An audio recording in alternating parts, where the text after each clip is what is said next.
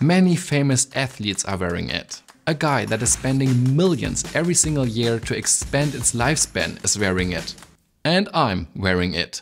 That is the Whoop 4.0. This video is part of a bigger experiment. I was wearing a smartwatch, hybrid watch, the Whoop and an Oura ring all at the same time for 6 months to find out which is the best. And the Whoop is not just a step counter. It's an intelligent health tracker that helps you understanding your habits and improve on your health and sleep quality. We are the first generation that is capable of tracking all of our health data 24/7, and we can learn a lot from it and extend even our lifespan. This video was not sponsored by Whoop. All of the opinions are my own, and at the end I will tell you if I will keep wearing Whoop. And I did not only wear it, I was living by it. I was really doing what it suggested to do. And that's it. Simply a fabric wristband. There's no display or buttons or connectors. It is elastic, soft and has a metal buckle at the top. When you open it, the technology inside reveals. You can remove the strap and then all you have in your hand is a tiny piece of plastic. It weighs just 11 grams and it contains all the technology. The whole thing is 10-meter waterproof, and because there is an incredible number of wristbands to choose from, it's quite versatile in its appearance. Sporty or elegant, everything is included. There's even underwear and a swimsuit where you can put the Whoop in. But I do have to admit, I still don't find the whole thing very attractive. It still is kind of a fitness tracker, and I think Withings' approach with a watch or Aura's with a ring is somehow more elegant. But you can quickly tell if someone is wearing a Whoop, and to be honest, I don't even care if you are wearing a Rolex, but if I see you wearing a Whoop, I will talk to you about my resting heart rate and my HRV and all the supplements I'm taking. For a fitness tracker to work as accurately as possible, it has to sit firmly on your arm, and that's why Whoop has an elastic fabric. It looks more comfortable than I found it on the first 2 weeks. This imprint of the sensors is something everyone with the Whoop knows only too well. And although fabric is a nice idea at first, the downside is that it gets quickly wet and it stays wet for a long time, almost for 1 hour after showering. The thing about Whoop is that you are supposed to never take it off. You are charging it while wearing it. Like this, you just click it on and wear it. That's an inductive system, something like wireless charging, and the whole process takes about 2 hours. The battery itself lasts for 4 to 5 days, so about 4 times longer than a smartwatch and only a quarter as long as a Withings hybrid watch. The charger has USB-C and it's even waterproof to a depth of 2 meters for 1 hour. It is kind of bulky, but you can wear it in everyday life if it's necessary. My smartwatch, hybrid watch or the Oura ring, everything was left at home at some point, but the Whoop never was. I was always wearing it, but sometimes I was wearing the battery with it, but it is so firm that I never lost it because of it. But there are 2 problems with the system. You always have to have this little charger with you if you are out for more than 5 days, and it's quite easy to lose. And second, wireless charging generates heat, power is lost and the battery wears out faster. That's not the most efficient system out there, that's certain. And following my criticism, I don't like that there is no display at all. Just a tiny one that is telling me the time or the strain would have been nice. So I'm still stuck with wearing a regular watch on my other hand, and because it looks stupid to wear 2 things at your wrist, I'm wearing the Whoop up at my biceps. It is so comfortable, I often forget that I'm even wearing it, and at the security at the airport that sometimes was a problem. Now I want to talk about the most important thing, the data. Whoop 4.0 has sensors for pulse, skin temperature, blood oxygen and a 3D gyroscope for movement. So far so basic, but the difference to the Apple Watch or the Oura Ring is that the pulse is measured continuously and not spontaneous every few minutes. When you open the app, you don't see any steps or minutes of movements or floors you've climbed. All of these values are tracked, of course, but Whoop's algorithm uses them to calculate 2 things in the background: the recovery and the strain. This value is given from 0 to 99%. It tells you how efficient you are today. The result is made up of everything. The worst score I ever had was 23% during COVID-19. The best was several times 99%. The data is very personal. Everyone has different data, so no matter your height or your weight, you will have data that is just for you, And because of that, the Whoop needs to get to know you, so you have to wear it for at least 30 days until you unlock all the features. Second, strain. The strain is given between 0 and 21, but the maximum possible load is 20.7, so I have no idea why they came up with that system. From 0 to 100 would have been more logical in my opinion. There is a recommended load based on your recovery, and the better recovered you are, the harder you have to push.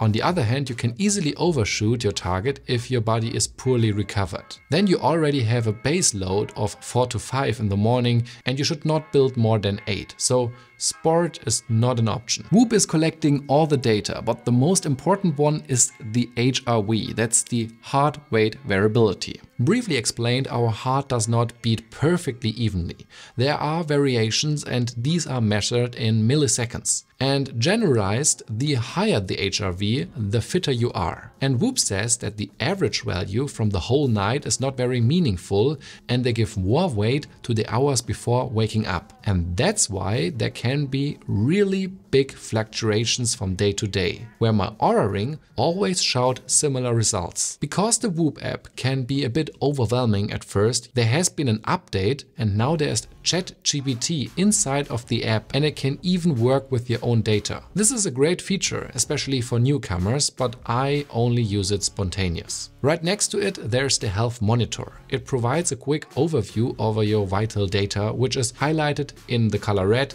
if something is negative. I wish you could see the current temperature, but apart from that, I think this feature is very useful. One of my absolute favorites is the journal. Whenever you open the app, a short journal appears. It asks you things like, did you consume any dairy products yesterday? Did you take melatonin? Did you eat late? Did you go in a sauna? And much more. After a few weeks, you will see what's good for you and what's a bad habit and how bad it really is. Caffeine, for example, or reading in bed is great for me, but late meals or earplugs are bad. I mean, sure, often you can just guess what is good for you and bad, but sometimes you really don't know, or you don't know how bad it really is for you, and seeing that in an exact value is super motivating into enhancing the positive behavior and cancelling out all the negative stuff. I would suggest to keep it simple at the start, don't add too many options into the logbook so you are not annoyed if you have to do it every single morning. I think it's a shame that you can't put absolutely everything in there. It has to be pre-made by Whoop and there are some strange quantities. Another highlight is the alarm clock. In the evening you can see exactly when you need to go to bed for a good night's sleep. If you were active on that day and had a short sleep last night, you need more sleep.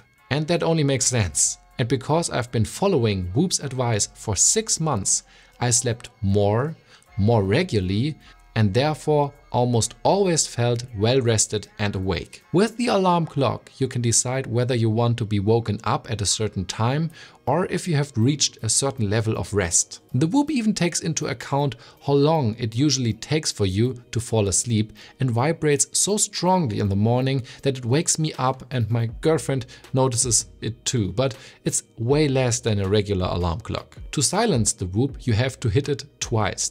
This looks strange, but it usually works. Missing sleep is collected in a deficit account and until you finally catch up. In addition to the duration, there's of course an in-depth information on how restful your sleep was, the consistency, the deep and the REM sleep, resting heart rate, and how often you have been awake and your breathing rate. The data of the Whoop 4.0 is not the most accurate in the industry, but because you are wearing it every single day and it gets to know you very good, it gets very specific at the end. Right now, it is way better than it was at the start of my experiment. And sometimes the Whoop tells me I do have a bad day, but I feel great and then I'm not negatively influenced by it.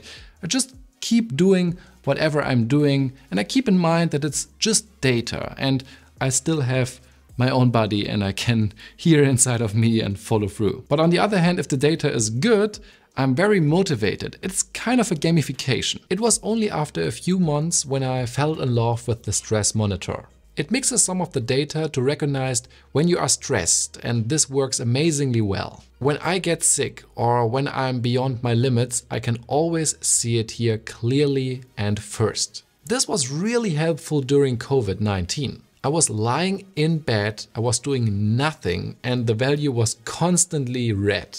Even the days after, when I felt better again, I could still see that my body was struggling. However, if you are simply stressed without being ill, you can do some breathing exercises right here and there. These are based on the Wim Hof method, and Dr. Andrew Huberman helped to develop them as well. Normally, I think breathing exercises are kind of lame, but these are nice because they are tracked and you can see how much they really helped. I think it would be even greater if the band vibrates, if it detects that I'm stressed for longer, so I'm reminded to take a break. And I do think that the vibration motor could be used even more. For example, if I'm sitting for more than an hour, it could vibrate to remind me to get up. Of all the fitness trackers I know, Whoop is best suited for workouts. Normal jogging or cycling is automatically recognized, but when I'm in the gym, I have to enter my whole entire training plan, and it has to be pre-made. So it's a little bit of a hassle, but on the other hand, it's quite accurate if you get it working. If you don't dial in all of the information, it is not that great in tracking workouts. On a treadmill, it's great to always see when I'm in the heart rate zone too. However, when I'm jogging on the outside, it's stupid to hold the smartphone in hand all the time, so I prefer my Pixel Watch 2 for that. And then there are the negative sides. Whoop does need internet all the time. If there is no internet, there is no Whoop. Not even essential features, not even the basic ones. So that's super sad. I mean, most of the time I do have internet, but the synchronization takes quite a while, so it's not the fastest app out there. The accessories are also far too expensive. 54 euros for a biceps band plus 5 euro shipping is pretty insane because the whole thing is just some fabric with metal. A Xiaomi fitness tracker with a display costs less money. And of course, we don't know whether the accessories will remain compatible with a potential Whoop 5.0. The crazy thing about Whoop is that you can't buy it. It is not a one-time purchase as the Aura Ring for 300 euros. You have to subscribe to it, and you will get the Whoop 5.0 if it is released for free. For some people it could be great that you don't have to spend hundreds of euros in advance, but you can pay it little by little. But on the other hand, it can add up quite a bit. Over a span of 5 years, it's over 1000 euros. But even so, I think it is worth every single cent of it, because it is the only subscription that actually helps my health. So I would cancel Netflix before I cancel Whoop. Why Whoop choose the subscription is of course very clear. For them it means constant income. So they can work on the app, pay research, consultants and athletes. The concept is that it's not a finished product that you pay for once, but a product that constantly is improving and that needs constant money flow. Because you can always cancel your Whoop at any time, Whoop is under the pressure to create more data and be more useful every single day. A lot of new features were added in my 6 months with it. A few words about Whoop 5.0. This is due to release in 2024, and the rumor has it that it will be better in some respects. More accurate sensors, longer battery life, smaller design. It's always nice to see those sort of things. Maybe there are even some new sensors or interfaces. I would love to see something with blood sugar. Conclusion: I started this whole experiment with the hope that I would not like Whoop because I did not want another subscription in my life. But now I'm very positive. I do like it very much, and I want that all of my friends and family members are wearing a Whoop. I can track my activity, sleep, stress and even habits, and that's very powerful. Once you get used to Whoop, every other fitness tracker seems kind of basic and dumb. There's still room for a lot of improvement. More accurate sensors, more features, maybe blood glucose in the future. But I'm happy to be part of the journey, and I'm excited to see what's next to come. That's it for my video. I hope it was helpful. See you soon. Bye.